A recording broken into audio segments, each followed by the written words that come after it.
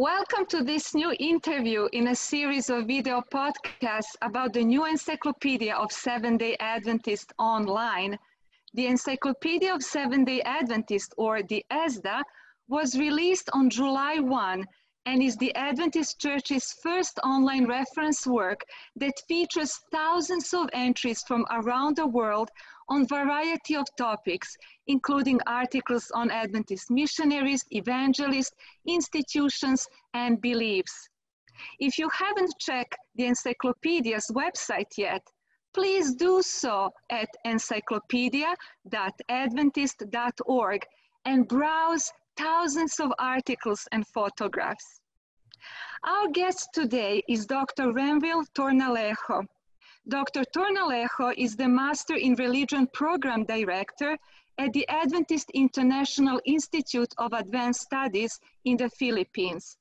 Dr. Tornalejo serves as the ESDA editor for the Southern Asia Pacific Division.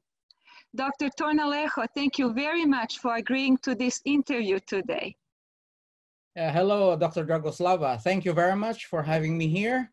I would like to greet also our viewers, and I hope we are all fine and we're enjoying God's blessings.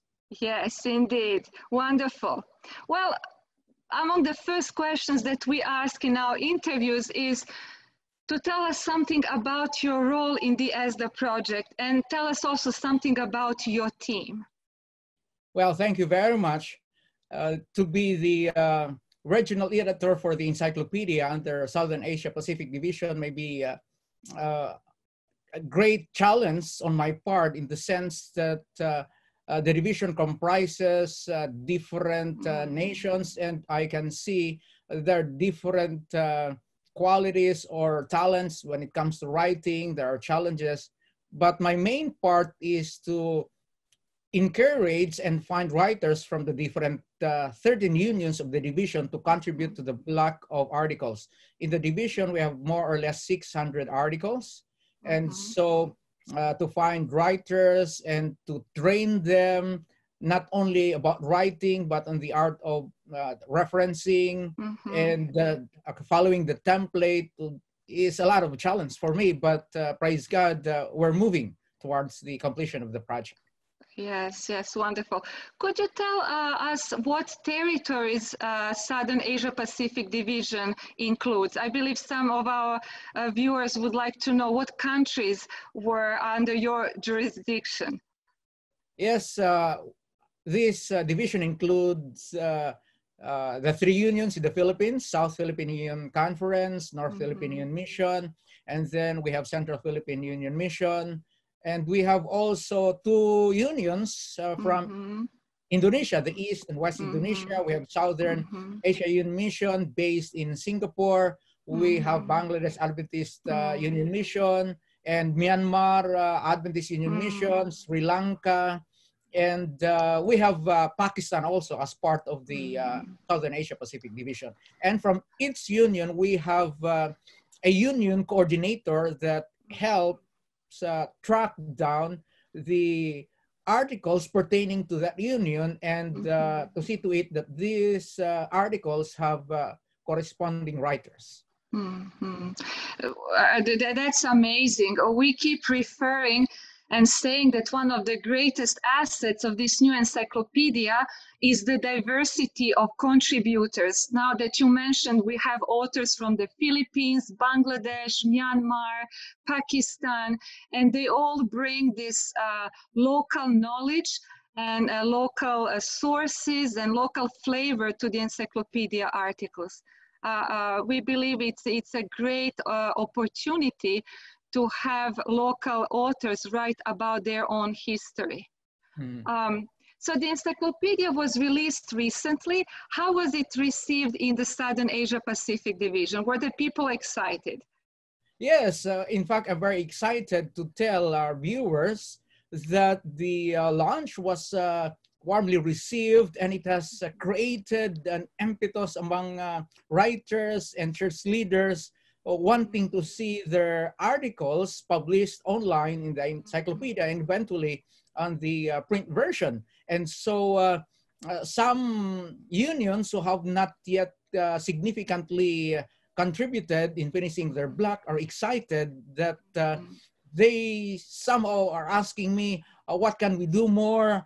Are we still on the date to submit our articles? And so I would say that the launch had created a great excitement, and I think has awakened more interest and the enthusiasm to participate in this project. And they're very excited about this. And I see that they have come to value more this project, to see that the history of the church in a particular area is being represented in the encyclopedia.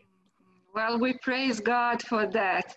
I understand that for some parts of the world, the encyclopedia will represent like a first written record of Adventist history for certain regions of the world. And I believe in your division as well. Yes, I agree. When in fact, one of the challenges in our part is that to find written records, because in our tradition, we just rely so much on the transference of knowledge through oral tradition, and it's a challenge to find written sources, valid written sources. So as you said, that this is the first time that we can have an accurate, if not a perfect 100% accurate record, but at least nearest to the accurate record of our history. Yes, and we hope that the encyclopedia will provide this basis for future researchers to continue exploring and writing about the Adventist history in all these territories. But as you said, this is for some territories the almost first written record. And if we don't capture the local knowledge and oral tradition now, maybe in the next generation it will be lost forever. Yeah, I definitely agree on that. Yes, yes. So tell us, Dr. Tornelejo, how will the ESDA benefit people in your territory? You already started telling us something about that. Maybe you can also tell us about the types of articles that our readers can find in the encyclopedia. Yes, as we go back to the question, how can this benefit our members here in this region? Yes, definitely it will benefit them a lot by bringing to them the stories, fresh in their memories, how the church started, the difficulties and the challenge the church went through its pioneers and its members, and how everybody contributed to the growth of the church. And in this encyclopedia, we find biographies of our church leaders who have sacrificed so much.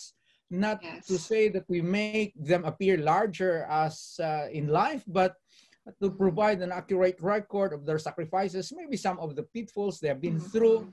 We can also find in the encyclopedia the story of our the local conferences, the unions, the history of our educational institutions, the challenges they've been through, and also the medical institutions, how they contributed to the progress of the church. So collectively, in this project or in the encyclopedia, we can see the big picture of the origin, the progress, and the growth of the church. Yes, yes, this is wonderful. And I believe that it's very important for people to understand that the Adventist church is a worldwide church. It's not a church that's predominantly North American, but it's a worldwide church. And we have centuries, almost centuries of Adventist presence in many parts of the world. And learning about local heroes of faith, local leaders and evangelists, we hope that new generations of missionaries will be inspired to continue the work in their regions. Yes. So, Dr. Tornelejo, you are a teacher at IS. And as a teacher at this important Adventist institution, have you engaged students in the ESDA project? Yes, definitely. We have many students writing articles for our blog here, but mainly I'm focusing on students coming from our division. You see, IS is a very diverse community. Yes. We have students coming from North America, from Europe, from Africa, but I engage more on students coming from our division. I want that those who will write our stories are are people really coming from the different localities, and they know better the context, they know the whole story. And I think it's very important that they themselves will write their own stories. Yes, indeed. What about the IS administration? Do you have their support?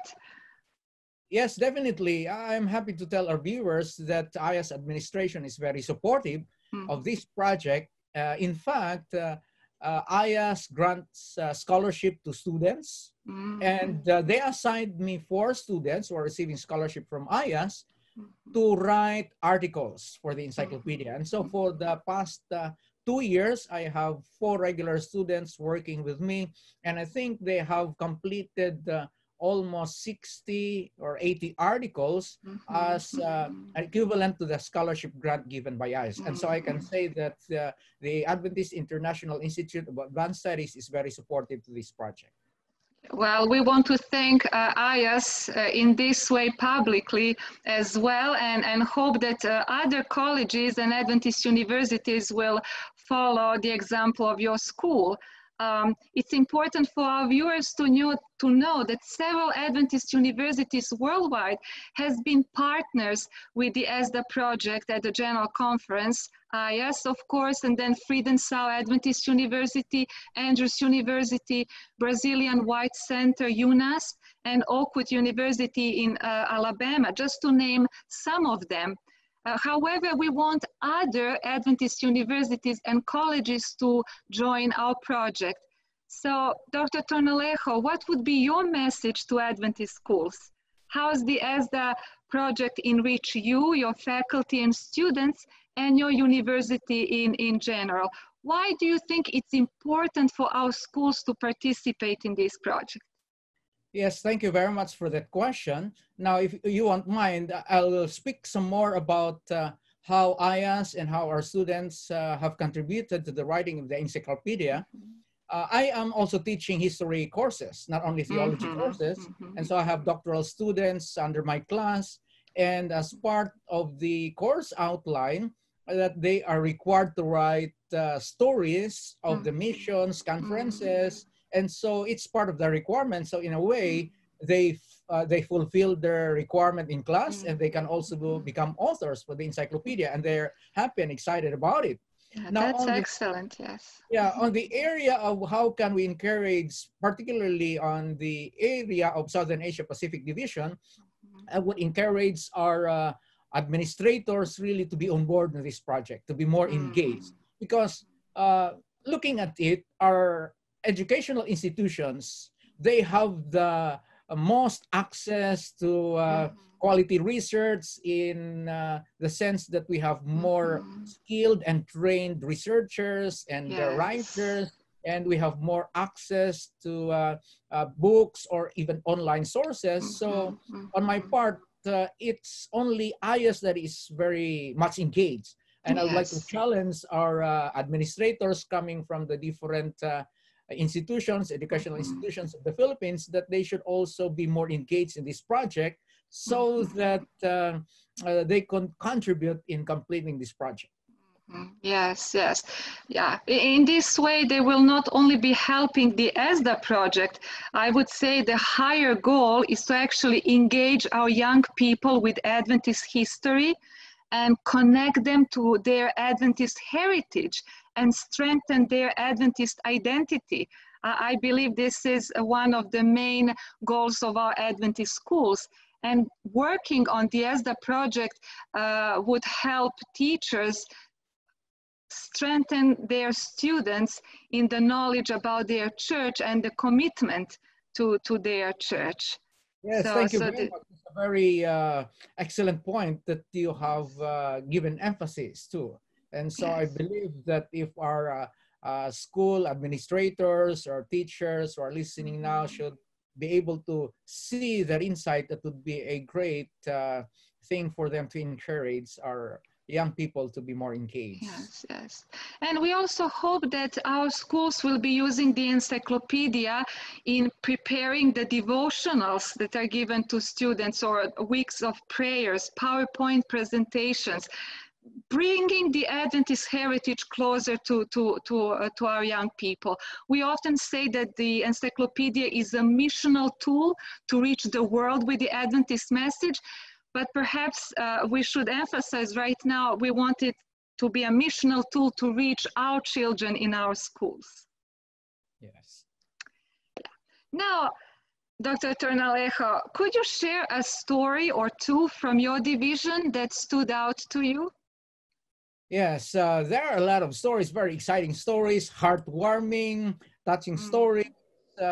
But I would like to deal more on history of the conferences or mission institutions. There are a lot that stand out, but I will pick up these stories about Yangon Adventist Mission, the story about the history of Western Mindanao Conference, Southern Mindanao Mission. These stories tell how from the very humble beginning, the church grew and is steadily growing because of the factors that I see, how this humble beginning has been brought until this moment by common factors that we can still learn until this day. This is a very interesting choice. I don't think that many of our viewers consider history of church administrative units as particularly interesting, but obviously you think otherwise, and I'm glad.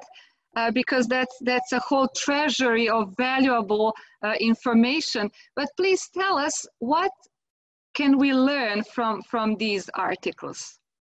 I found out that from these articles, the humble beginning of the church growth started with literature evangelism, coupled with the medical ministry, and also with the sacrifice and dedication of not only of our pioneer missionaries, but pioneer local church members.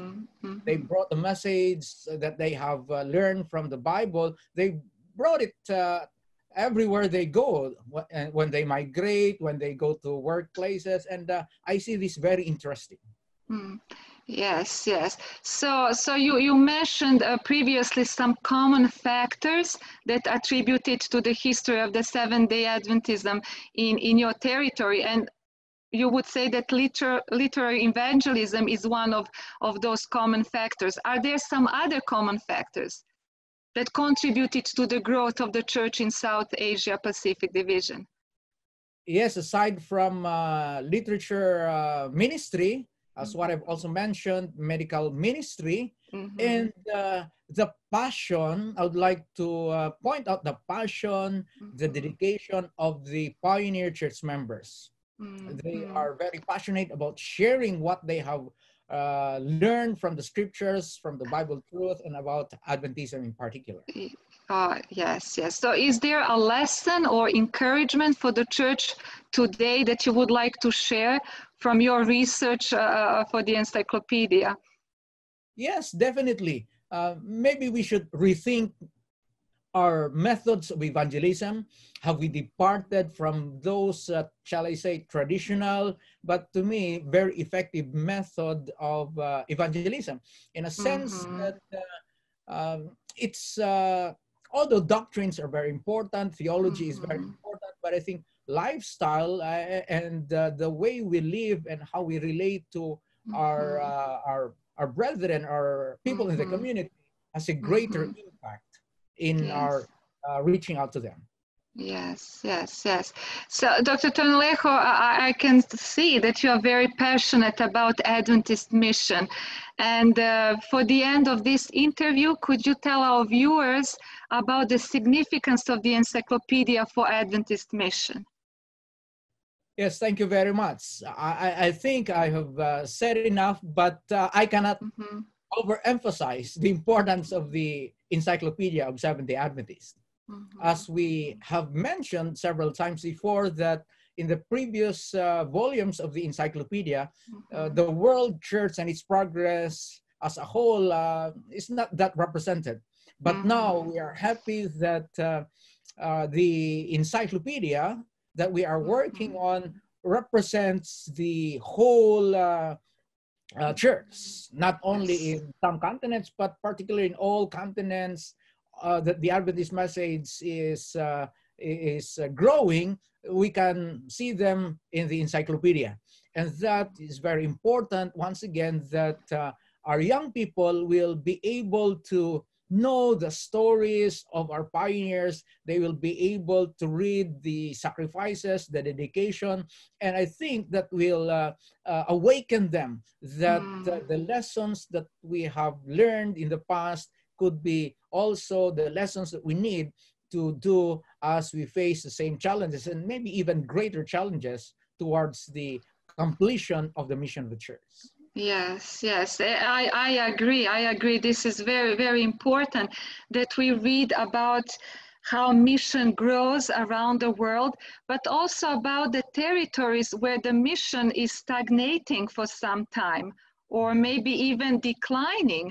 Because for me, it was quite eye-opening to learn that in some countries or parts of the countries where some time ago, Adventist missionaries sacrificed their lives and the church started growing, that at the moment we are experiencing a stagnation or even decline in the mission.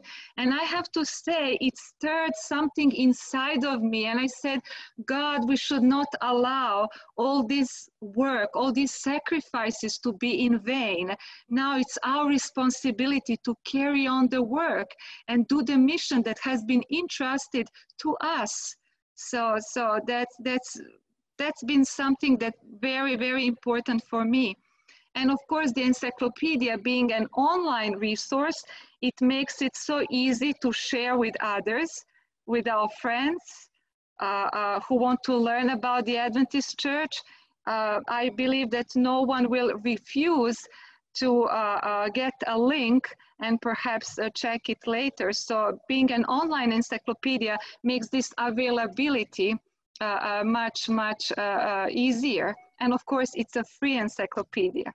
Yes, yes. Dr. Dragoslava, thank you very much. I see a point there that you raised a while ago regarding areas that have stagnated, and I think by looking back and reading the history of our work in that particular region, we can answer some questions why this happened. And maybe we can say that we have abandoned some of these methodologies. That's why we stopped growing. So I think by looking back into our history, we can answer some of the questions that we need to address that are very relevant for the growth of the church. Yes. Dr. Tornalejo, thank you very much for being our guest and indeed for your work on the Encyclopedia of Seventh-day Adventists. We are sure it's going to be a tremendous blessing for the church in the South Pacific Division and beyond. And we hope that through this interview, we will encourage some more readers to go and check the encyclopedia articles at encyclopedia.adventist.org. Thank you very much, Dr. Tornalejo. Yes, thank you very much for having me here. And thank you very much to all our viewers. And I continue to request for prayers for the encyclopedia team. And let's pray that the Lord will give us strength and courage to go on working for Him. Praise the Lord. Praise the Lord, indeed. Amen. This was Dr. Renville Tornalejo, the Encyclopedia Assistant Editor for the Southern Asia Pacific Division.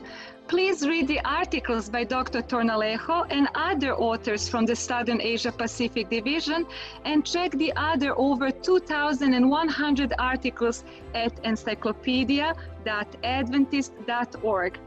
Thank you very much for watching us, and see you soon with another ESDA editor and some new stories from the encyclopedia.